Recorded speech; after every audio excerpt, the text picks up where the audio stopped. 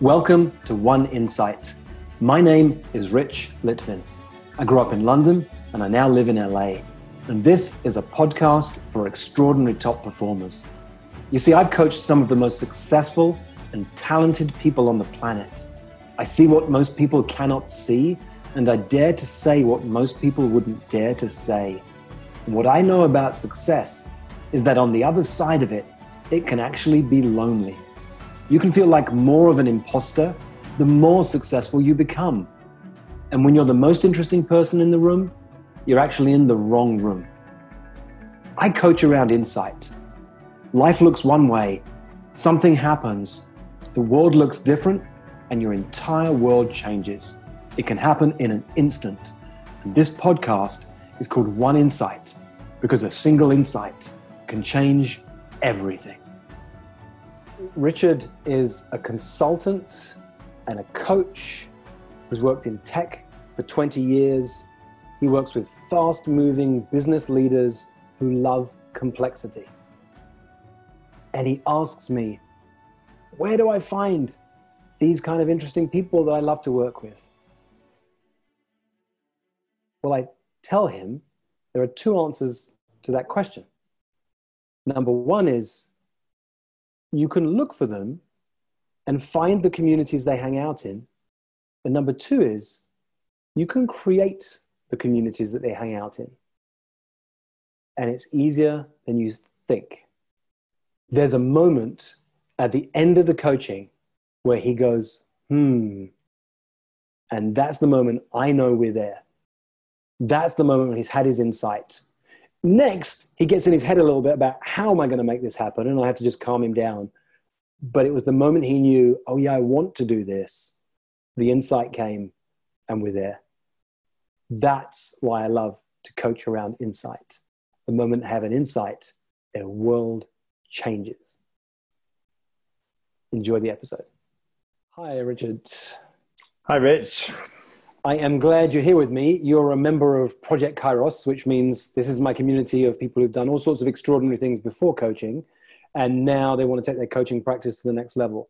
And I'm honored that you said yes, come on and we'll play. And how can I help you today? Yeah. Well, you can go all sorts of directions, I guess. Mm-hmm. I think the thing, right now I'm feeling that my practice is taking off. I'm getting momentum. Takes a while, right? To start with, you do a lot of, I call it shoe leather marketing, right? You're just getting out there, meeting people, connecting. So there's a certain sense of momentum. And I'm just thinking, and I've really got confident now in, partially due to Project Kairos, right? Actually, that I do good coaching, right? I do great consulting and it makes an impact. And so, and I'm really aware, I can be in these rooms that I wanted to be in, right? I can be in, the executive suite, which is where I've actually spent a lot of my time anyway, but in this slightly different role, I can be there. I guess the question that comes to my mind right now is like, how do I spend more time in the right circles, right? It's all very well meeting somebody at the school gate or, a friend that I've known for years and asking who they know and that kind of thing. But I kind of think there must be places where my kind of clients hang out or, rooms where I need to be I'll be the dumbest person in the room and that'd be a good place to be, right? And I'm just not sure, do I need to, should I be looking for those places or do they exist or how do I find them? I think there are two answers to that question. It's a great question. I love that your business is beginning to fly and now it's time to get into more interesting rooms. One is to find them and the other is to create them. And both are interesting and valuable to have a look at. Which one comes to mind first? We'll do them both. Well, I've tried to create some. I've tried various things, various stages. I don't think I've had a lot of success in that, if I'm honest. I've done some things. I run a occasional thing here in Paris, invite people along. Sometimes I get a bunch of people, sometimes not that many, but it's still fun. But they're normally people who are in my network or people who have potential clients or current clients or whatever. So it's great. So I can create rooms, and they're not necessarily as big as I might want them to be, but it doesn't feel that I'm kind of getting the next level, a different set of people, I suppose, in those. They're people I already know. Well, let's have a look at that. You told me a minute ago that what's happened in your coaching practice, it's like push starting a car when your friend says, hey, can you help us? And four of you get behind it, you're pushing and it's very slow because there's a lot of inertia. And then it gets momentum and it starts to move faster and faster. And then you almost fall over because the engine kicks in and it takes off. And it's been happening with your business. You felt this momentum beginning to build. And it can feel really slow at the beginning. So I put it to you, it's the same game for creating communities. You've been doing it a little bit. You've been practicing with some of the clients and so on. And sometimes it happens. There's a lot of people, sometimes not so many people.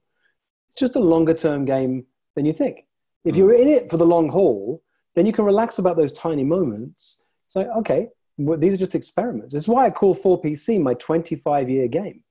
And we're only 5 years in. So I'm excited about what could happen in year 7, let alone year 10, year 15. Yeah. So I wonder what would happen if you raised the bar a little bit. If you said this was a C-suite dinner or a C-suite meeting. It's for the very high-level executives you'd love to spend time with.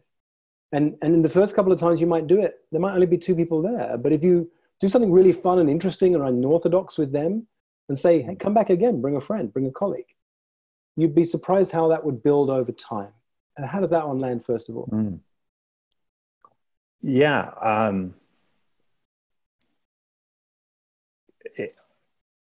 On one hand, it's really exciting on one hand. And on the other hand, it's like, it's going to be so much work to get all these busy people to actually lock in on, I can imagine I have like 3 of them, right? And then like 2 of them would drop out the day before because they've got some urgent thing. So, and I know that I have a bit of a tendency to kind of always look for the shortcut, right? And so anything that looks like it's a lot of work that in the end might not create something, I might shy away from, right? Or I tried things, right? I remember early on in Project Kairos, I tried to organize a dinner, and that didn't quite take off the way I expected, shall we say. Tell me more. I basically said, let's put together a dinner with 4 extraordinary leaders. I actually played a pretty high game. I said, you're going to have to pay to come along. This is, skin in the game. Yeah. And started to ask around about, who would be the kind of incredible people that should be at this dinner. And I got some names, and I probably could have got more, but I think I was just finding that it was just hard to lock in even on a date with the few people that I'd already got some interest from. Yeah. And perhaps that's just me not pushing through and getting stuck in. Probably. Because I can't promise how many will come to the first one or to the second. But if you know that on the 3rd Thursday of the month or 4 times in 2020, there's a dinner that you're filling, and it's a minimum of 4, maximum of 6, and those dates are on the calendar. And then when you're in conversation, you call out for someone a real powerful commitment, whether it's they're putting some money down up front or something that will have them be committed to this. I think you'd be surprised at what will happen if you start to fill into the future. If it's just one and you feel a bit of pushback, there's a part of you that's going to go, you know what, it's a bit of hard work right now. 2 people have said no, that feels challenging. And you'll pull back. That's why most people don't launch a coaching practice, because it's easy for me to say, yes lives in the land of no. The more no's you get, the more yeses you're going to get. But you get 4 no's in a row, and that feels overwhelming. You get 7 in a row, and you quit. Except we know that if you're willing to be in it for the long haul, and you are committed to building this coaching and consulting practice, the no's are just part of the game. Sometimes there's a bunch in a row. Sometimes there's a bunch of yeses in a row.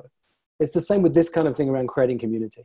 The first ever event that I created was myself and Steve Chandler, and we had 30 people in a room with us. We got 15 of them there each by serving them one conversation at a time to get them in an event with us.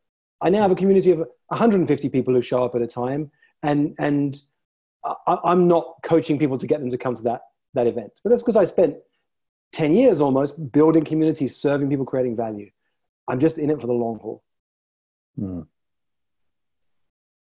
Yeah, I think that idea of of having 4 dates, say, is I don't know why, but that sounds like that would work, or that would be good. I think that somehow, well, let me ask. Because it's only because people can't commit necessarily like to next week, right? But sometime out, they could, and it's then a choice. It's like, well, you either do it now or you don't do it. Filling into the future. Choice. I don't know if you've ever done an assessment called Colby. Colby shows you how you operate in the world. So I'm really low on something called follow through. My profile is 3492. 4 is really low on follow through. That's not good or bad. It just means I'm not the guy who should ever do scheduling, put things on calendars, be sending emails to people. If I order a package from Amazon and they send the wrong thing, it's going to secretly, so my wife doesn't notice, go in the trash, because I'm never going to be the guy to go to the post office and try and mail it back. It's just not who I am. Yeah. I'm a 4492, so I get you. Right, Yes, okay, I hear it. Yeah. Almost the same profile. So you find a way to set this up so you're not handling logistics. It's never going to happen if you have to handle logistics. Yeah. Whether that's some kind of personal assistant, maybe your partner's good at that stuff and you're not, whatever it is, it's got to not involve logistics. That's what's going to be the barrier to entry for you. It's not about them. It's, oh my God, I had to go back and forth on email 3 times to get a date. And that's just with one person. You'd be overwhelmed. It will never happen. Yeah, that's a great point. Yeah, I mean, perhaps I can just find 3 people who are kind of up for it and then say, right, we'll nail down a date that you can all do. And that can be the start of the thing. And I do have an assistant who's great at that. So make sure your assistant handles that stuff. You should not be doing that. Yeah, absolutely. So what do we say?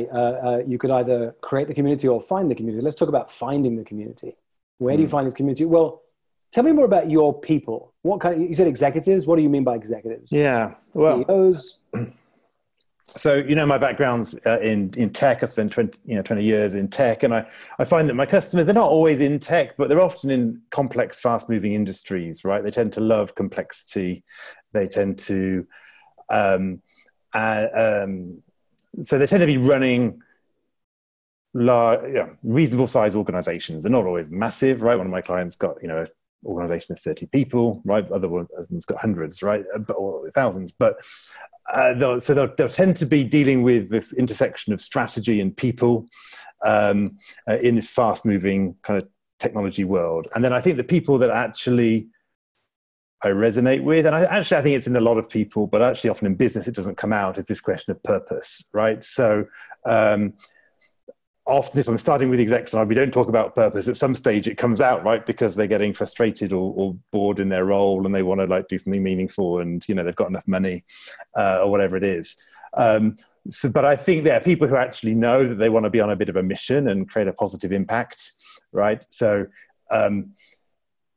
ideally it's somebody who's, in the tech sector, understands how tech is going to change, but is changing everything in our world, and wants to shape that, right, and leave a legacy.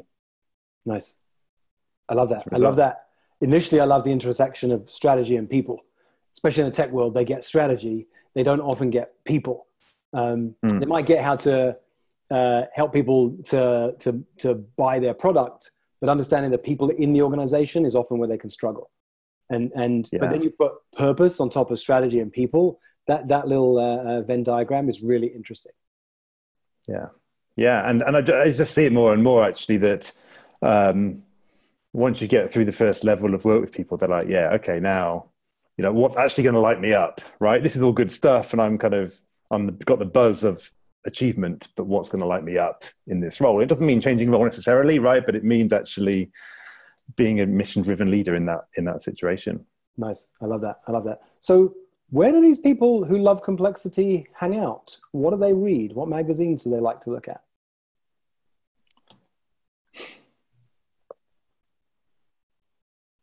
Well, the answer is if I knew that, I'd be... well, you do know that because you're one of them. So if there was a conference going on that you could get tickets to, where would you like to go to? Yeah. Well, there's...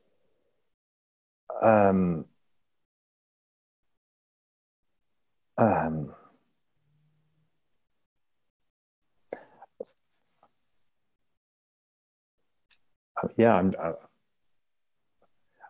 actually thinking it's interesting. Yeah. I'm going to pause you because you don't have Yeah. to have the answer in this moment, but that's the direction to go in. What would, if you were going to make a list of 10 amazing conferences you could go to next year, if budget, money was no object, where would you love to go? They could be in Paris or France, wherever you are right now. They could be in Europe. They could be around the world. Anywhere. What would you love to go to? Singularity University. You know, there are some right. So I mean, that was one that came to mind, right? I mean, and then but it's also interesting because there's also a thing. I think where sometimes people are actually, there's two dimensions. They either go that way, right, and really go for all these events, and so I think sometimes they just like do the opposite, and they just like want to go and play tennis at the weekends, right, and get out of their heads, right? So I think there's probably two. Well, tell me more about you. Worlds. Which one do you prefer to do? Do you like to just switch off completely, or do you like to immerse yourself in? Because I'm not quite your person, but I'm similar. I do. I mean, I love simplicity on the other side of complexity. That's my sweet spot. But I'm fascinated by complexity. I'm always reading, always learning, and that. So, what do you do when it's time to?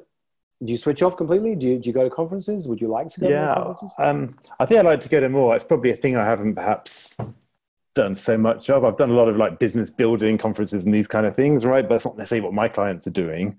So perhaps just going to things just because they're interesting, rather than because they're necessarily inherently useful, if that makes sense. Yeah, and I would do a little bit of market research with your clients. Hey, out of the year that's just gone, did you go to any conferences? What magazines do you read? What books do you read? Or in the year ahead, is there any conferences you want to go to? And do a little bit of research, not just with your current clients, past clients too. Just reach out and say, hey, I'm curious. And see, are there any patterns? Are there any main conferences? The most fun thing I think about conferences that people sometimes miss, and I know I shared with you once before, but for everyone who's listening, find the kind of environments and conferences your clients love to go to. And you don't even have to book a ticket, because the most interesting people at most conferences are the ones sitting in the reception area while the talks are going on. Because in my experience, the really high performers go along because they're interested and quickly realize they've got this, there's too much of a sales pitch going on, or they just want to meet interesting people. And it's actually sitting outside in reception that you have all the interesting conversations. Yeah. I did that, right? You told me that, and I did do that, and I got some good conversations going. But I think sometimes conferences aren't all. I mean, conferences, you say everyone's kind of there, and often it can feel like it's a pitch fest. Like everybody's there trying to push their business card on you and everything else, right? You don't necessarily want to be that person either. Well, no, don't. It's the prosperous coach approach, right? It's interesting conversations. Hey, why are you outside? Why aren't you in the talk? Tell me more about that. What's going on? Tell me, these are two great questions. What's the big challenge you're working on for the next 20 years? And what's the big challenge you're working on for the next 3 months? They really get people talking in interesting ways. And that's what you want to start a conversation. Because at some point they say, well, what are you up to? And then you can say, well, you know what?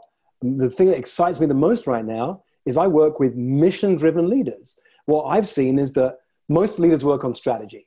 The ones who are really successful work at the intersection of strategy and people, but there's a group of people beyond that who, once they've had a lot of success, they realize what's missing is purpose.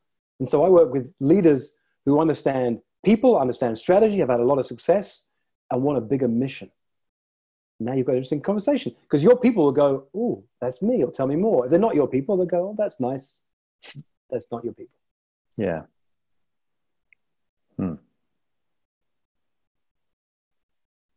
Yeah, I think it's I think perhaps it's an experimentation of finding those rooms, right, and perhaps just trying out a bit more. Again, I have this filter which is like, is this going to be a good use of my day, right, and everything else, because I could do all these other things, right? I could ring up all these people, or I could write whatever it is, and so this is that can limit me. Slow it down, because this is the on Colby where you're low on follow through. You're like planning it all out now, and it feels overwhelming. What if it was once a quarter, you went to an interesting conference Find 4 for next year. That's it. If after the first one you're energized, you might pick another one for the calendar. But if you're not, it's just one next quarter. Try 4 next year. That's it. Make sure your assistant books all the accommodation and flights so you don't have to. And show up and have some interesting conversations. But the mission isn't to enroll a single client at a single intensive or a single conference. It's over the entire year. Let's have a look back in the end of the year and see, how was that? The worst that will happen, you've been to 4 interesting conferences. Yeah. I like it. Yeah. Yeah, it's manageable. Yeah. So for those of you who are listening, there was a moment, I didn't want to interrupt Richard, but there was a moment when he said a few moments ago, and he went, huh. It was more like this. It was, And that was the moment. That's the sound of insight. Then he went into his head to trying to plan it out, and it felt overwhelming. So we had to talk it back a little bit. But it was that moment of realizing, oh yeah, I could do this, and it could be interesting, and I wonder what that would look like. That was the insight moment. The planning and stuff will work out. We can do that, or make sure you don't do that, so someone is doing it for you. And the simplicity of just 1 a quarter, make it easy. But for those of you listening, it was that moment. I felt it. It was the when the insight came. Yeah, and I think this distinction that just came to my mind was around, interesting versus useful, right? And actually, if you're kind of trying to do things that are useful, then it's probably going to be a pitch fest. You know what I mean? Whereas if it's things which are interesting, then people are there because it's interesting. Yeah. Which is actually which is more interesting and a more fun place to be, right? And have those conversations. Totally. And I would even think, we mentioned Singularity University was the first one that came to mind. Do they have a group of people who are members who are in France or just in Europe? Or London or wherever, yeah. Yeah. What if you create a group of people, like, I'm going to create a group who are members of Singularity University and want to have a meetup just to talk about complex issues. And here's the first one I'm going to put out for us to talk about. Here's why I do this. Because I work with leaders who work in fast-moving, complex industries. It's what I love. And what I discovered is that those kind of people don't have much of a chance to just connect with others at that level because they're just too busy running their business or they want to switch off completely. You want to have some fun talking about complex issues and have a laugh? Here's what we're doing. Yeah. Yeah, it's good stuff. Yeah, I can see that. It is. Slow it down, one tiny step at a time, make it easy, not a lot of follow through for you. And there's some ways to both create community and find community and then actually do the two together. Yeah, perfect. Thanks, Richard. Thanks, Rich. For most of human history, it wasn't called coaching, it was called leadership. And it's what I love to do, to coach people, to lead people, and to mess with people's thinking. If you'd like more of this, or if you'd like to learn more about our community of extraordinary top performers, go to richlitvin.com/oneinsight.